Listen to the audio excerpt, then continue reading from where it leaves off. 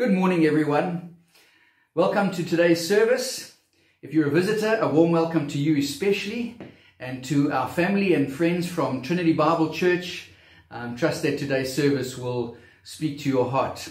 More importantly, that you will listen and respond to the Word of God and to the prompting of the Holy Spirit. So let's pray and commit the service to the Lord in prayer. Father God, we thank you for today, and we thank you that as we gather together in your name, you are with us. You, by your Holy Spirit, are speaking to us, and you moving in our midst. You long for us to be passionate, obedient Christ followers. And so, Lord Jesus, may we grasp the truths of the Christian faith with ever growing maturity and deeper understanding. And may that translate into a life full of praise and worship to you, and full of action that is spurred on by the Spirit of God moving in our hearts and in our lives and in our churches, so that we truly can live as ambassadors of the cross of Jesus Christ. We thank you, Lord Jesus, that you love us. We thank you that you died for us. We thank you that you saved us from a lost eternity. We thank you that you have given us the gift of eternal life. And we rejoice because of that. Because of your gift of life to us, we are given strength, and we can go through difficult times because you strengthen us, and you are with us, and you give us peace, and you give us joy in the midst of heartache and sorrow and difficulty. Lord, be with each person in our church this morning who may be suffering from some form of illness, and bring healing to their bodies, we pray in Jesus' name. We pray for those who are struggling emotionally and mentally and really feeling the weight of the isolation of COVID-19 upon them. Lord, today bring a fresh touch, a fresh sense of your joy into their hearts, a real quickness in their step, and a vibrancy that can only come from you and the Spirit of God. We love you, Lord Jesus. Amen. All right, folks, we're going to be looking at Romans chapter 15, essentially covering aspects from verse 1 through to verse 33. We had a tremendous service last week, our celebration, our 1-year celebration as a church, and just the opportunity to gather together. This was our first opportunity under lockdown, and so we're still rejoicing from that moment. A time of thanksgiving, a time of remembering what God has done for us, and appreciating his goodness and the way he has sustained us throughout this year as a church, even though we haven't been able to meet regularly face to face. So it was a special time, and look forward to the next year that God has in store for us. And hopefully there will be less lockdown and more face-to-face time and more opportunity for ministry. Opportunity to get involved with our missionaries, to go and visit some of them, opportunity to start new works on the South Coast, ministry amongst the schools. We're praying that would start up again, and that I'd have the opportunity to go and do assemblies again. And we're praying for an open door at an orphanage up in the Oribi Flats called Inati, and we're praying for an opportunity there for me to go weekly and minister to the teenage boys. So we believe that God will be opening doors in this way in the months to come. Now, the subject, as I've said, is marks of spiritually healthy Christians. So you see, spiritually healthy Christians are not old Christians. They're not spiritually healthy because they've been Christians for a long time. The reality is there are many Christians who have been Christians for years, maybe even half a century, but they're still immature in the faith. And the sad reality is there are even those in churches who have been Christians for years and who have grown into positions of leadership. But unfortunately, they have the maturity, the spiritual maturity of a toddler. And that's sad to see, because that can be hugely problematic. It can make churches dysfunctional, because there are Christ followers who love the Lord, but they're just not mature. And if you're not maturing the faith, you are more easily prone to being tossed about by all sorts of views and thoughts and ideas, and your own spiritual walk in standing before God will be relatively shallow. God wants us to move from the milk, eating on the milk and drinking of the milk of our faith, and He wants us to move on to the solid food, to start to chew on the meat, to start to understand the disciplines and the doctrines of our faith, so that we embrace those things and they become part of us. And because of that, we are not easily swayed later on. So this issue of maturity is vitally important, but I'd rather focus on the word healthy, because that's what God wants from us. Healthy Christians. Christians who are growing in their walk with the Lord. That's what makes you healthy. If you're stagnating, you're not healthy. And so healthy Christians, healthy churches. You see what's happening in Romans 15. Paul is commending the right kind of spiritual behavior from those who are growing mature and healthy in their faith life. And he's saying, this is good. This is what it should look like. This is what I want you to do. And he's commending it to the church in Rome. And he's saying, live this way, and your church is going to be healthy. You're going to be healthy. And guess what? Lives are going to be touched by the good news of the love of Jesus Christ for lost sinners. So it starts off with this point: taking on the troubles of the troubled. You see, Jesus took on the troubles of the troubled. Spiritually mature and healthy believers take on the troubles of the troubled and build them up. That's what we've got to do. Verse 1 and 2, Romans 15 verse 1 and 2 says the following: we who are strong have an obligation to bear with the failings of the weak and not to please ourselves. Then it says, let each of us please his neighbor for his good, to build him up. And so that little phrase, build him up, we are to build others up, and we build others up by sometimes having to take on the troubles of the troubled. And Paul is referring also here to weaker believers. We who are strong refers to believers who confidently trust that the religious rules they observed prior to becoming Christians are no longer necessary, and that they have a clear conscience about that, and that they confidently trust in what Jesus did for them on the cross. However, Paul says that the strong must bear with the failings of the weak. And so the strength of the mature believer, the healthy believer, is not to be flaunted over somebody else, as we've said, as we looked at Romans chapter 14. We don't flaunt our strength over those who are supposedly weaker. Now, Paul expects the strong believer to be willing to restrict their own freedom for the sake of the weaker believer. This is an opportunity for the strong to demonstrate the love of Christ and the unity of the Spirit. You see, folks, strong believers should not assert what they are entitled to do ahead of how their conduct will affect others. You may be entitled to do something, but that, Paul is saying, you can't assert that. You need to rather take on the troubles of the troubled. That's the heart Paul wants from us. Don't flaunt your freedom, but take on the troubles of the troubled like Jesus did. You see, verse 2 shows us that we must see our weaker brethren as neighbors. And what does he say about us? He says we are to love our neighbors as we love ourselves.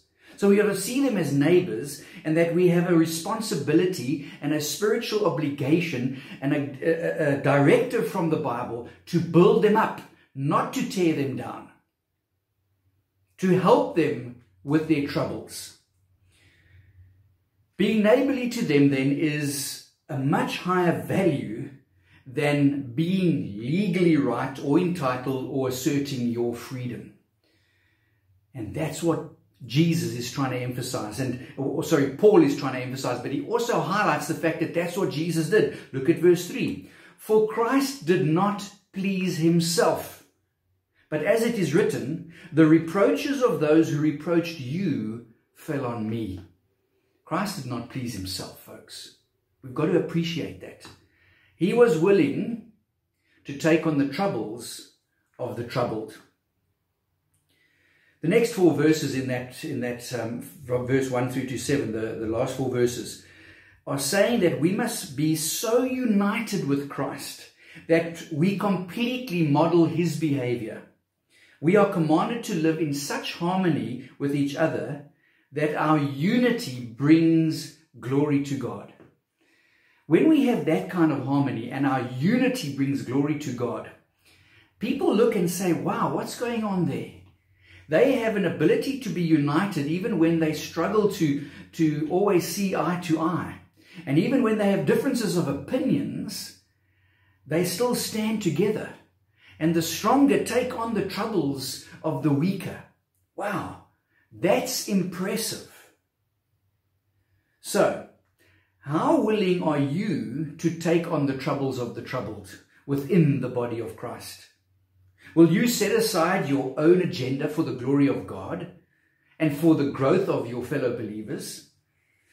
Maybe it's time to think of someone that you need to bear with. Bear with the weaker brother, even though it may mean sacrifice on your part. You see, spiritually healthy and mature believers take the troubles of the troubled, take them on, and they help to build them up. That's the key phrase. Build each other up in the Lord. Now, the second point is joy and peace is only found in Jesus Christ. Romans 15:13 says it this way: May the God of hope fill you with all joy and peace in believing, so that by the power of the Holy Spirit you may abound in hope. Folks, Christians are meant to be hope-filled people, joy-filled people. We're meant to be that because we have this eternal reward. We've got our names written in heaven. God's busy preparing a mansion for us there, and we're going to live with him in eternity forever. We should be rejoicing. You see, we may be downtrodden, but we live with an entirely different set of values as Christians. Our expectations regarding life and eternal life have completely been turned around. And we no longer live for this life, we live for the next life. As hope-filled believers, we see death as the door to perfect joy and peace in Christ Jesus. Right now, we know that we experience that joy and peace in a partial way because our flesh and our struggles with the flesh continue. However, perfect joy and peace are part of our future hope, and that gives us courage to face each new day while we're still on earth. You see, healthy and mature believers are not ruled by the troubles of life, but instead, when the troubles of life come, they quickly run to God for strength in those difficult times, and they find their joy and peace in him alone. Okay, now the third point, the essential qualities of believers in healthy churches. Romans chapter 15, verse 14 to 17 says, I myself am satisfied about you, my brothers, that you yourselves are full of goodness, filled with all knowledge, and able to instruct one another. But on some points I have written to you very boldly by way of reminder, because of the grace given to me by God.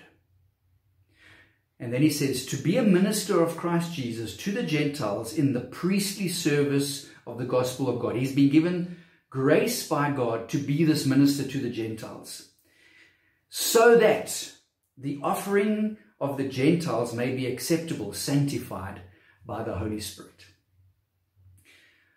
Here's a question. Are we a healthy church? Is Trinity Bible Church a healthy church? We're 1 year old, but are we a healthy church? Well, it depends entirely on whether we have healthy believers in our church. And the reality is we'll have a mixture of believers, some healthy, some not so healthy. But if there are predominantly healthy people in the church, it means that the weaker believers who are not that healthy will be motivated, will be encouraged, and they will have people walk alongside them to help them grow and mature in a considerate way. All right, so in verse 14, Paul reveals that he is satisfied with the believers in Rome. Now, this indicates that they are, by and large, mature believers. He's satisfied with them. They're obviously doing something right. They must be relatively strong in the faith and technically, therefore, not weak in the faith. But the fact that he's mentioned all these aspects of strong and weak and what it really means to live by the Spirit and yield your life to the Spirit and the differences of opinions about things shows us that there still are issues. Issues never completely go away.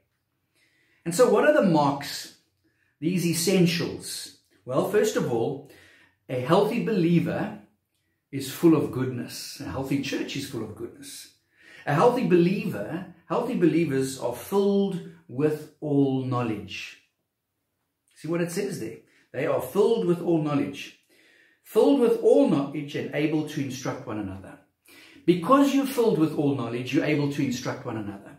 Now, I am very cautious because I constantly tell people it's not about knowledge, it's about obedience. But folks, I need to always remind you that you don't get obedience without the appropriate, correct knowledge. So obedience is technically applied knowledge.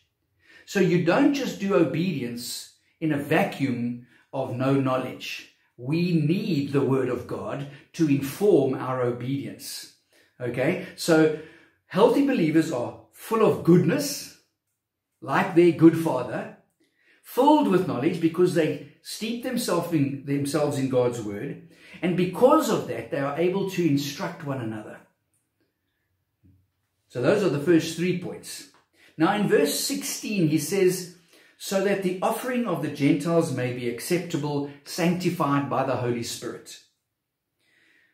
That phrase, sanctified by the Holy Spirit, this echoes the terminology of Romans 12, verse 1 and 2, where Paul urges them to offer their bodies as what?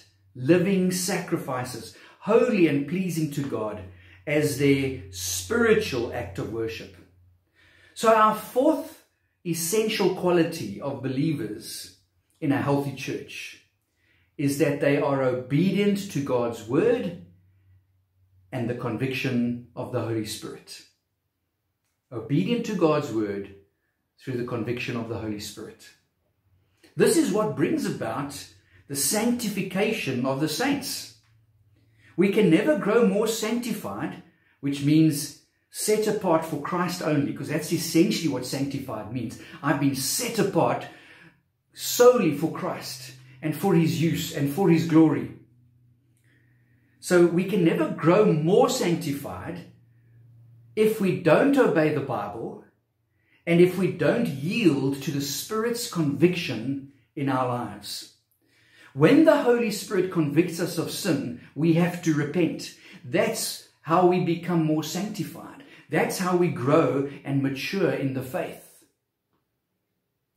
So the question is, are we really a healthy church? And are you a healthy believer? Well, these are 4 markers and essentials with regards to that. Now, our fourth point. Mature and healthy Christians are always available to God. See, Romans chapter 15, verse 17 to 21 says, in Christ Jesus then, I have reason to be proud of my work for God. For I will not venture to speak of anything except what Christ has accomplished through me to bring the Gentiles to obedience by word and deed. By the power of signs and wonders, by the power of the Spirit of God, so that from Jerusalem and all the way around to Illyricum, I have fulfilled the ministry of the gospel of Christ. And thus I make it my ambition to preach the gospel, not where Christ has already been named. Lest I build on someone else's foundation, but as it is written, those who have never been told of him will see, and those who have never heard will understand. Paul does not boast in himself. He only boasts in Jesus. However, he's not unaware that God is using him as a vessel for his gospel purposes. And in that context, Paul is proud of his work for God. He's proud of his work for God in Christ. In other words, God must get the glory for his own work, because it's his own work. Anything we do for Christ is his work. It's not us, it's him working in and through us.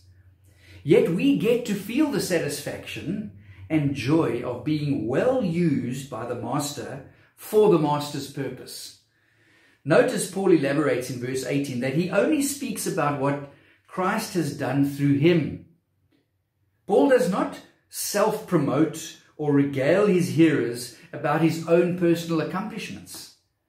Only that which is done for Christ will last. Anything else is of the flesh, people. And Paul knows that full well. Romans chapter 15 to 21, Paul describes, it describes Paul's regular missionary practice of preaching the gospel and planting churches only in places where other missionaries have not previously worked. His heart is to reach the unreached people groups of this world. This is the reason, as a church, as Trinity Bible Church, we need to support missions both locally and abroad. In other words, in foreign countries, in Africa, in North Africa, in Asia, wherever the Lord leads us, and also locally. And so we must go either ourselves to these places, or we must send others by providing them with the resources they need and the support they need and the prayer backing they need, so that these types of outreach into other places, just like Paul did, can take place. So when we think about that for a moment, we are obligated to be willing vessels in the hands of an almighty God. We're obligated to be willing vessels. I mean, mature and healthy Christians are always available to God. What's your availability like right now? Are you available to God, or do you have conditions to that availability? Or do you readily just say, "Here I am, Lord, send me, use me"? Ask God to show you ways that you can either go into the field, or as you stay, ask him to show you ways that you can support missions that reach out to unreached people groups. But at the same time, say, "Lord, help me to live as your disciple, as an ambassador for you at home, at work, in my recreation, amongst my family, amongst colleagues and friends. Help me to be that ambassador." Because when you're doing that, you are showing your availability to God, to be used by God, to be a vessel for God. And our fifth point, our final point for this morning's sermon is, are you a consumer or a contributor? Now, right now, I'm about to consume some coffee. Very good. Are you a consumer or a contributor? And what does that question even imply? Well, let's first look at Romans chapter 15, verse 25 through to 27.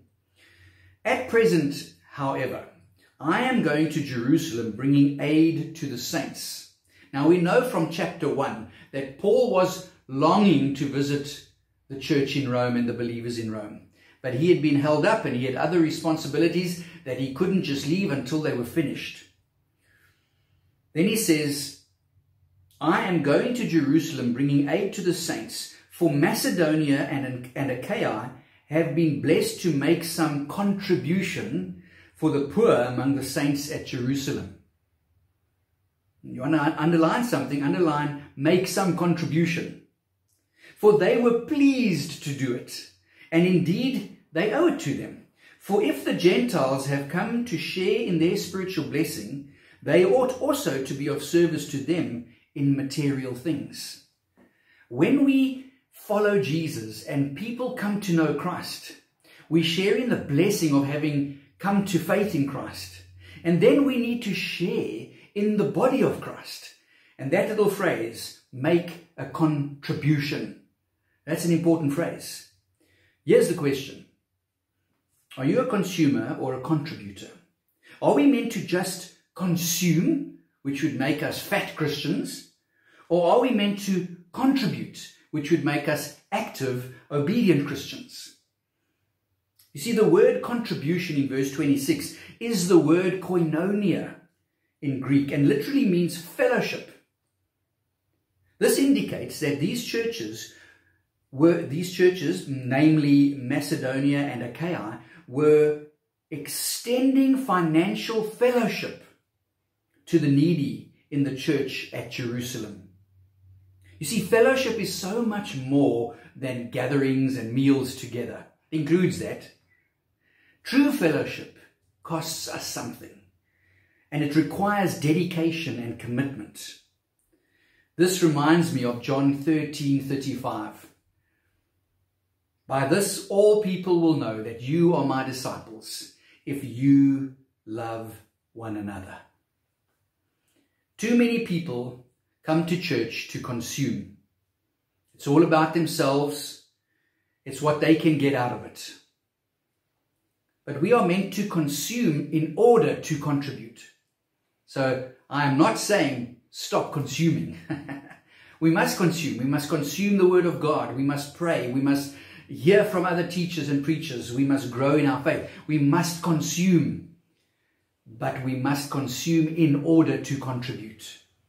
Not just to get full and fat.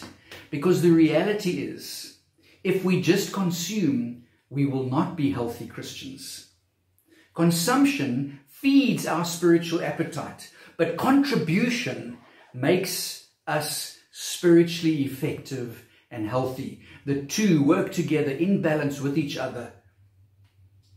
So we are all meant to be contributors, folks, within the local body and within the larger body of Christ. Whether we're helping to meet needs in the church locally or we're helping to send missionaries abroad, whatever it is, we are to contribute to the needs of the body of Christ. What needs to change in your life in order to make you more of a contributor and less of one who just sits back and consumes? Spiritually mature believers are healthy because they consume and contribute. So let's wrap it up. What have we said so far in conclusion? We've said that spiritually healthy believers take on the troubles of the troubled and build them up. We've said that healthy and mature believers are not ruled by the troubles of life, but run quickly to God for strength in difficult times. They find their peace and their joy and their strength in Christ alone. And then we had a look at the essential qualities of believers in a healthy church, which include they're full of goodness, they're filled with knowledge, in other words, they have consumed, but they are also able to share that with others and instruct one another. And then obedience flows out. They are obedient to the Word of God and obedient to the conviction and the promptings of the Holy Spirit. Our fourth point was mature and healthy Christians make themselves available to God to be used by Him. No matter what age, whether you're young, whether you're old, you can make yourself available to serve God's purposes the way He wants you to serve His purposes at whatever age you're at right now. Finally, spiritually mature believers are healthy because they consume and they contribute. They fill themselves in the Word of God, and then they obey the Word of God, and they get out there and do the things God's called them to do.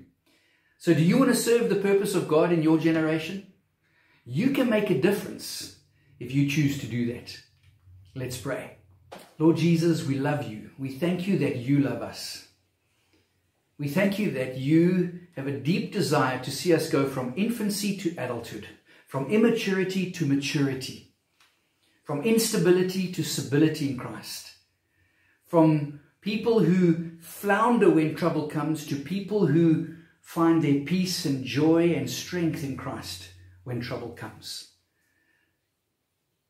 Maturity is your work in us as we avail ourselves to you.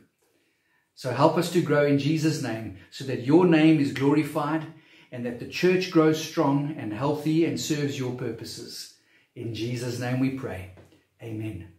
Go with God, folks, and have a really awesome week.